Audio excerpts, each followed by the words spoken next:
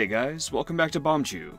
I'm Austin, and today I'll be looking at the Humble Humongous Entertainment Bundle, as voted on by our patrons on Patreon. This bundle has 35 games in it.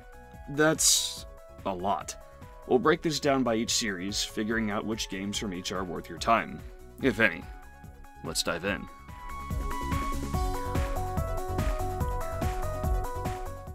Big Thinkers stars Ben and Becky Brightly, who invite you into their house to learn. We have Big Thinkers Kindergarten and Big Thinkers First Grade. Both games share the same house and backgrounds, but items are rearranged so there are different clickable interactions, and it wouldn't be a proper humongous entertainment game without tons of silly stuff to click on. These are fun and entertaining, but that's about where it stops.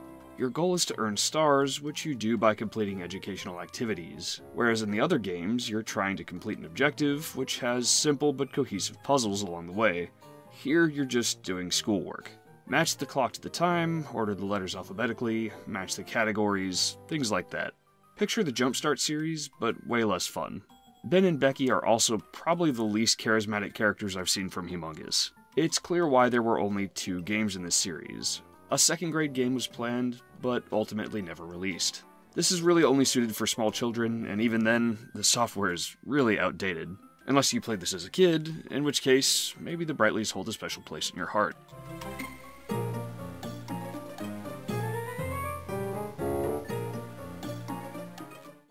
The Let's Explore or Junior Field Trip series is a step forward and a step back. For one thing, this series is pretty much all about clicking on stuff for fun interactions, arguably the bread and butter of Humongous.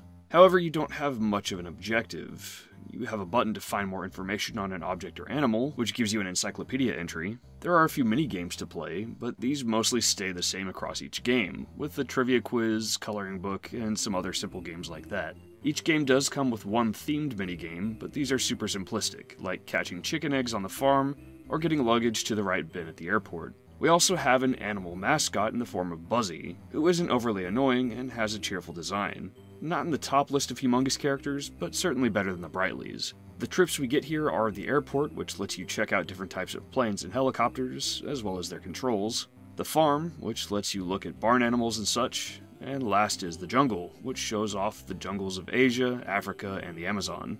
The unfortunate part about this series is that you really don't get much direction. The purpose is for you to explore and find out more when you really want to. It's aptly named, a virtual field trip. More interesting than Big Thinkers, but we can definitely do better.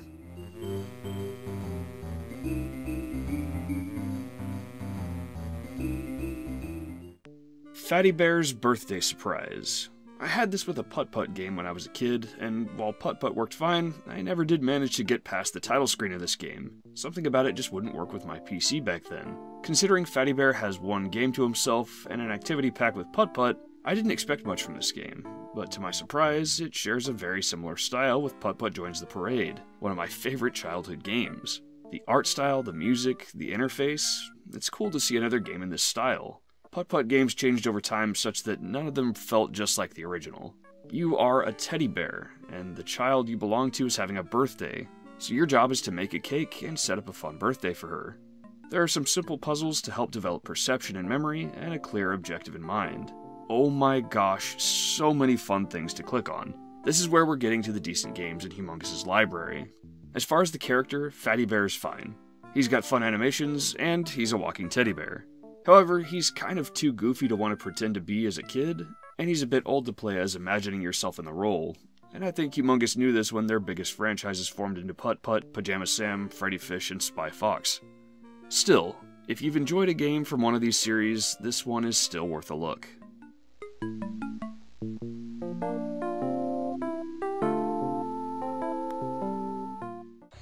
Spy Fox has you playing as a secret agent fox solving major crises, such as the world running out of milk in the first game, Spy Fox and Dry Cereal. This shares the point-and-click style of the other games here, but it's for a bit of an older audience. There's a lot of story, and puns flying constantly. It's not always immediately clear where to go, and there's less hand-holding. Unfortunately, this also seems to mean less fun stuff to click. There's still stuff there, just a lot less. Dry Cereal came at a time when Humongous was changing to a new animation style, which was less pixel art and more cartoon drawings pixelated to hell. It's not an art style I like. and this was about the time I quit playing Putt-Putt games. Spy Fox 2, Some Assembly Required, shares the same look and feel, though it seems the writing team decided to replace a lot of the puns with Spy Fox being conversationally dumb. I had a lot less giggles on this one. Still a strong focus on story, though I must admit they did a lot more animation work on this one. There are some impressive scenes in comparison to many other Humongous games. Still, the story sequences go on for a while, and I found myself wondering when I'd get to play the game. Spy Fox 3 solves some of this by starting you off almost immediately with a short puzzle, and getting right back to the puns and references. Story is a focus, but scenes are shorter and broken up more with gameplay. And hey, there's really something at stake. A giant aerosol can is spraying at the ozone layer. That does it for Spy Fox adventure games, but there are 2 more arcade games to look at. Spy Fox and Cheese Chase has you riding a motorcycle picking up cheese and gas so your bike doesn't run out of fuel. You move the mouse to move Spy Fox, avoid obstacles, or don't. There doesn't seem to be much punishment. There's minimal animation, pretty much no puns or story. This one is extremely basic, and maybe should have been part of a collection of minigames. Spy Fox and Hold the Mustard had a bit more effort put into it, with a well-animated cutscene, puns, and a story behind what you're doing, though it doesn't really match up with the name of the game. King Konglomerate is trying to rid the world of ketchup. Hold the Mustard? I don't know. You fly around destroying drones that are trying to steal tomatoes. Again, super basic, but I could have seen myself wasting some time with it when I was younger. All in all, Spy Fox isn't my cup of tea, but at the right place and time in my life, I think we might have meshed a little better.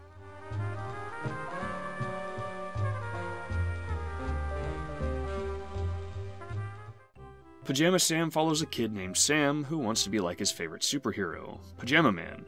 Things get off to a great start with Pajama Sam and no need to hide when it's dark outside.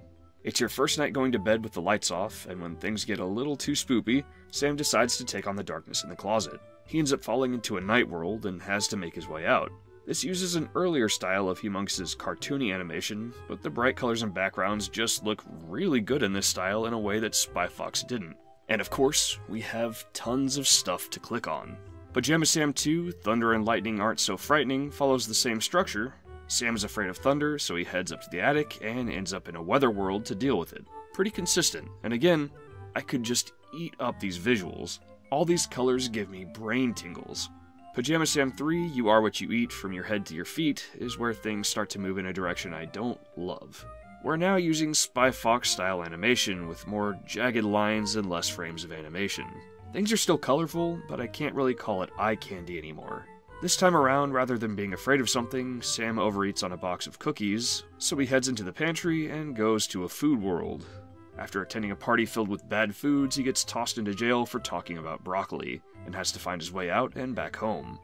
Instead of being a game about conquering a fear, which is a great fit for a game starring a superhero kid, it's a lecture on eating right, a bit disappointing after those great first 2 games. Pajama Sam 4, Life is Rough When You Lose Your Stuff, wouldn't start at all. Most of these games got an update this month to make them more compatible with Windows 10, but for some reason, this one didn't. This needs an update, badly. That does it for the adventure games, on to the arcade and activity packs. Pajama Sam's Sockworks is just that airport luggage game with socks instead of luggage. Pajama Sam's Lost and Found has you riding Otto the boat from the first Pajama Sam, trying to find your stuff. You move left and right with the mouse, and click to jump. Avoid obstacles, collect stuff. Pajama Sam Games to Play on Any Day is a collection of typical children's games like Chutes and Ladders, Checkers, Tic-Tac-Toe, etc., all with some sort of spin on the name and theme. Despite these all being games you most likely had in your closet as a kid, this activity pack at the very least had some effort put into it, and I can't say the same about the arcade titles. Overall, I think Pajama Sam is a solid character, with a fun design, and being young and relatable to kids. Having grown up on Putt-Putt, I think the first 2 Pajama Sam adventure games would have been awesome to play back when they came out, but I'm still glad I found them now, as I haven't had anything new to scratch that Putt-Putt itch in ages. It's unfortunate the series declined with 3, and I can't give any judgment on 4 while I'm unable to play it. But I'd say the first 2 games are enough to push Pajama Sam pretty high on the list of humongous characters.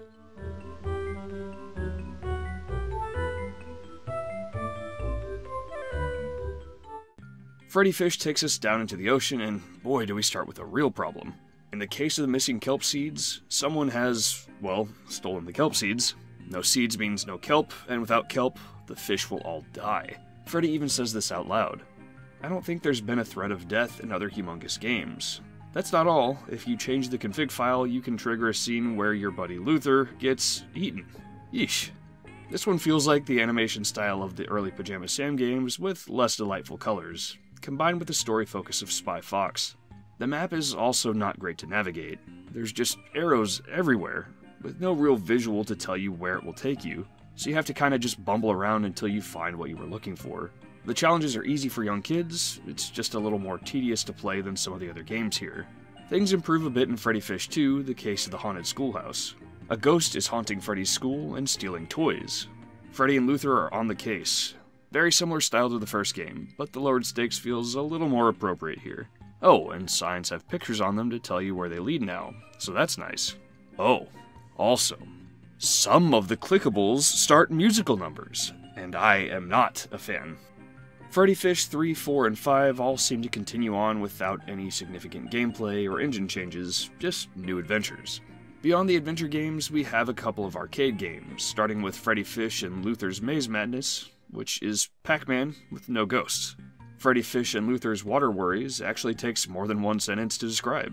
You play as Luther with a slingshot and you need to shoot bubbles that come up on the screen. Bubbles that make it to the top lower the water level. Bubbles that hit Luther prevent you from shooting for a bit. Your goal is to collect worms, which fall off of certain bubbles, and then you have to drag Luther over to get the worm without getting bubbled. It's more interesting than a lot of the other Junior arcade titles, but that doesn't really say much.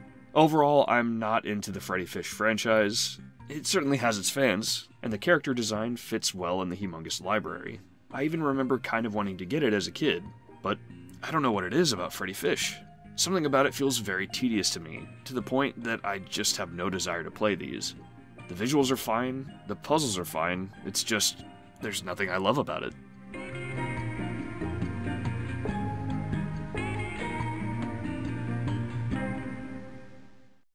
It's time for the star of the show. Putt-Putt, the purple talking car. This magnificent little guy got his start and Putt-Putt joins the parade. A game I have played through at least 100 times. I have bought this game at least 3 times, and getting it in my Steam account was the day my Steam library couldn't get any more prestigious. Look at this. Pixel art? Check. Great music and sound effects? Check. Puppy Pal Pep? Check. Paint jobs? Uh-huh. Oh god, yellow, why? And oh my lord, the clickables. So many clickables. This game is 20 minutes of pure joy every playthrough. You can mow lawns for cash. Do you know how satisfying this is? Has motor oil ever looked this tasty to you? Case closed. Putt-Putt Goes to the Moon takes all this and turns it up to 11 by having Putt-Putt accidentally get launched into space. Puppy Pal Pep is here as always, but we find some new friends, including a space rover that got abandoned on the moon. I'm not crying, you're crying. This adventure is a little more involved, with more places to go and things to do. On par with the original, perhaps a bit more engaging. I'd say Joins the Parade is better for when you just want to feel good. Goes to the Moon is more for when you want an adventure. Somehow as a kid, I accidentally skipped Putt-Putt Saves the Zoo, but trying it now, I'm not too miffed about it. Things have been toned back from adventuring to outer space, down to visiting the zoo and looking for baby animals that are missing. This also comes with a transition to the cartoony art style we've seen in most of the other games in this bundle. Personally, I think Putt-Putt looked better in pixels, and something about these backgrounds feels really weird.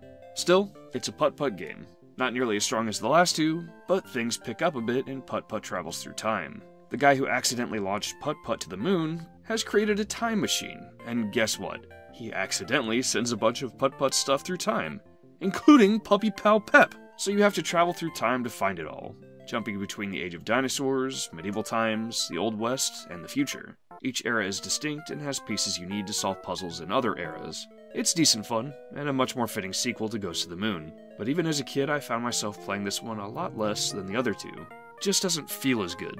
This is where I quit, so these next 3 adventure games will be totally new to me. Putt-Putt Enters the Race finally returns us to Car Town, the location of the first game.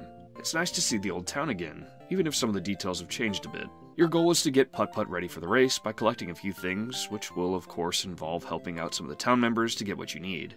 It's a by-the-numbers Putt-Putt game. Except, Putt-Putt's voice actor has changed for the first time ever. Actor Jason Ellison got replaced by Nancy Cartwright, the voice of Bart Simpson. And it's super obvious. The art's changed, the music and sounds have changed, and now the voice has changed. I don't know, this is starting to feel less and less like what I love. Putt-Putt Joins the Circus is more of the same. find the items to save the circus acts. Finally, we get one more voice actor change in Putt-Putt Pep's Birthday Surprise, where Putt-Putt is now played by Michelle Thorson, whose biggest other credit is playing a horse groomer in the background of an episode of Mad Men. Unfortunately, just like Pajama Sam 4, this title didn't get the update the rest of these games got this month to make it work properly on Windows 10, so unfortunately, I can't play it. But I bet it would have offended me greatly. On to the arcade and activity packs. Putt-Putt and Fatty Bear's activity pack is pretty similar to the Pajama Sam pack, with games like checkers, Go Fish, and the like. However, it's in the pixel art style of the old Putt-Putt games, and uses similar music and sounds, and big animations. Unfortunately, these lengthy animations make playing each game take a long time, but it was fun to boot up just for some atmosphere. Putt-Putt and Pep's Dog on a Stick plays like Q*bert, with no enemies, and you just need to collect all the bones. Putt-Putt and Pep's Balloonorama is Breakout. Overall thoughts on Putt-Putt. He's for sure Humongous' best character. There's a reason he has so damn many games.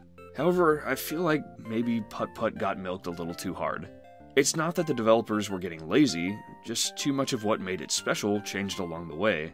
Still, those first couple of games are excellent, with the couple that followed doing a fine job too. I wondered all these years what I had missed from Putt-Putt's other games, and it's nice to finally put that wonder to rest.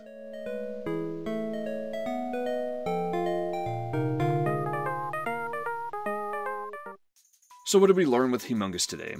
First off, they should have stuck to adventure games. These arcade games were really bare bones, and should have just been mini-games included in their proper adventures. Heck, some of them were. These games all use the Scum engine, which was used for games like Maniac Mansion and Monkey Island. Great for its time, and for what it did, which was great pixel art adventure games. But as the years went by, Humongous clung to the Scum engine when it was far out of date, and they tried some tricks to get their games to look more up to date, but as we saw, this kind of led to mixed results. Finally, while I didn't end up enjoying a lot of these games, likely because I'm not the target age or playing them when they came out, I did get to discover Fatty Bear and a couple of Pajama Sam games that I plan to revisit in the future from time to time. And those will be special to me, because I don't have much like Putt-Putt that I still enjoy to this day. Finally, a big thank you to Gabriel Skaggs, Michael Slater, and all our patrons over on Patreon. Your support means the world to us. Thanks for watching, and we'll see you next time.